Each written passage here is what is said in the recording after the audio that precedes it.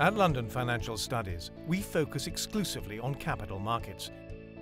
Our programs offer practical learning to professionals from all over the world.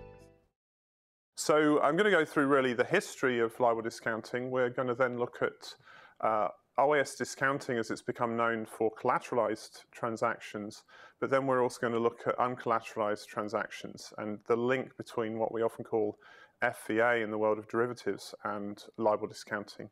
And then finally, we'll talk about really maybe certain aspects in those days meant that the approximations we might have been making were maybe not as severe as they are now. So what about post-crisis discounting? Well, it's probably no big news to tell you that we observe credit risk in LIBOR rates and related. Well, we've really rediscovered, I say rediscovered as opposed to discovered. We've rediscovered that the collateral rate is the relevant discount rate for pricing collateralized transactions. And that's quite easy to see because if we think that we want to know the value of it. But what about uncollateralized transactions? Now, there's no collateral, obviously, so it's not obvious what our discount rate would be. Now, we might say that the OIS rate, which is indeed the collateral rate in most situations, is a fairly obvious proxy for the risk-free rate. It is an unsecured rate, but it is an overnight rate.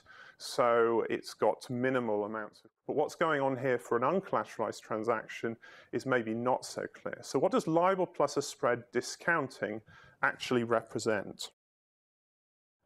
Well, this of course relates in an area like derivatives to, so what does that mean? What is the FVA that I'm doing when I'm doing LIBOR discounting? Well, basically, LIBOR discounting corresponds to an implicit assumption of the last example, which is probably not as common, where you might have something like a rating trigger in your transaction that might have liquidity implications.